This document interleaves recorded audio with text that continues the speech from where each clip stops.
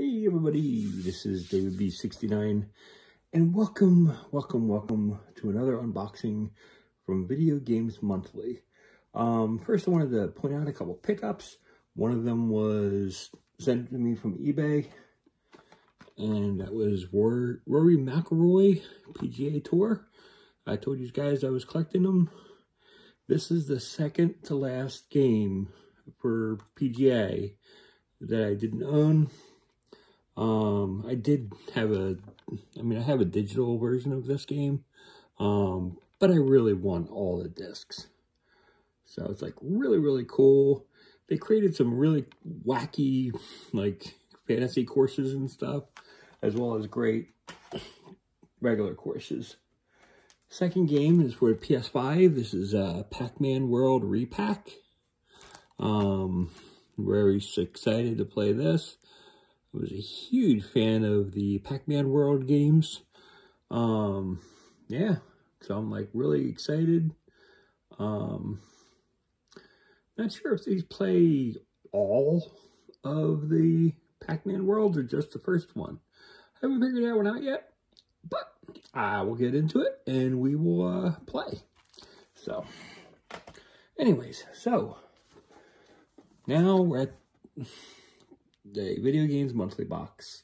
I get 5 games. Generally, you can subscribe to 3, 4, 5, or 10. You can get a one up, 2 up, 3 up. So they give you bonus games. Generally, they do that because the games that you're getting are the lower value overall. I generally get it at like pretty close to every month. There have been a couple months where I haven't gotten it, and it's okay because those months I've gotten like really good values. The systems that I'm want and I'm getting and everything, I really don't know this month. Because I'm getting NES, because I know I subscribed for NES, but I'm not sure in regards to the other one. I had it as Dreamcast, and then last week I switched it. It was after the 10-day window. I switched it from Dreamcast to Super Nintendo. So I'm not sure exactly what they're going to do and how they're going to do it, but let's get into it. As usual, I will open the box, and I will not be looking at it, except for when you're looking at it. First thing we got is a card basically telling us to subscribe and basically post everything and update the library for 7 business days beforehand. And the first thing we got is a nice sticker with Floydomania, because Floydomania is running wild. Speaking of Floydomania, another mania, Phillies mania.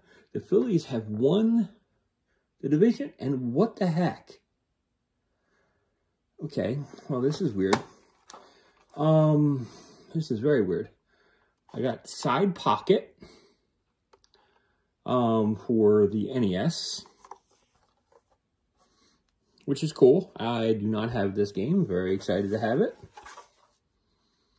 Then we got Star Voyager for the NES. Also another game I don't have.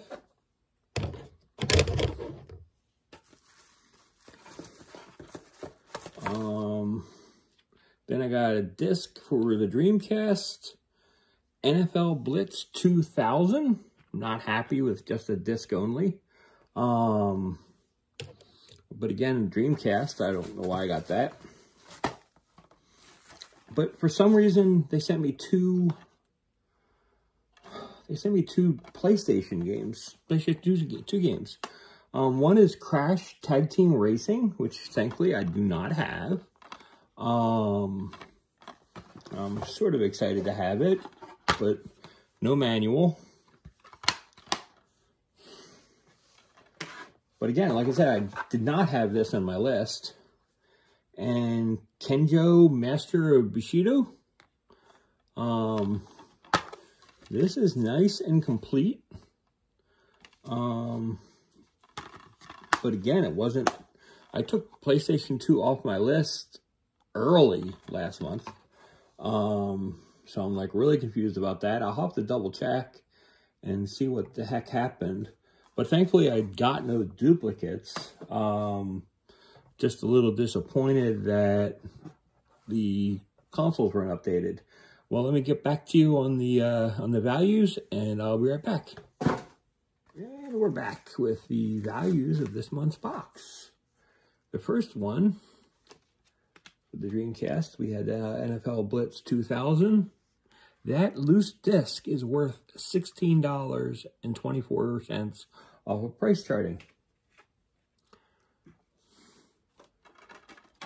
Crash Tag Team Racing is about it's like $12 with complete. This one's not. They gathered a manual a little bit over $2.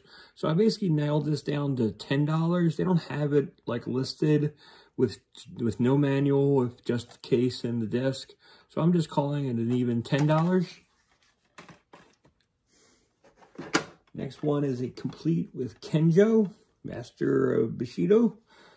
This is complete, and it is $9.16. Now, Star Voyager, this game, it's very interesting. It's a 5-screw. Since it's a 5-screw, it is valued at $7.97. If it was a 3-screw, it's only $5.97. Kind of interesting. But it's a cool one to have. I've never played that before. And lastly, we have Side Pocket. And this is valued at $8. So the total value is $51.37. Definitely got our money's worth this month. Super stoked.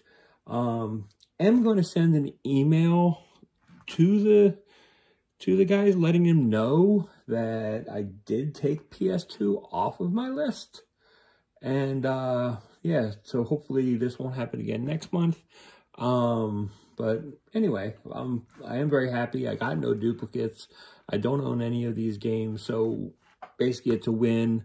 I still have all these consoles and stuff, so it's fine. I just didn't have any more shelving to put the PlayStation 2 games. That's why I basically wanted to stop. So anyway, so I'll just I'll give them a quick email, and I'll let them know. So anyways, until next time, this is David B69. And I am out. Have a great day, everybody. Bye-bye.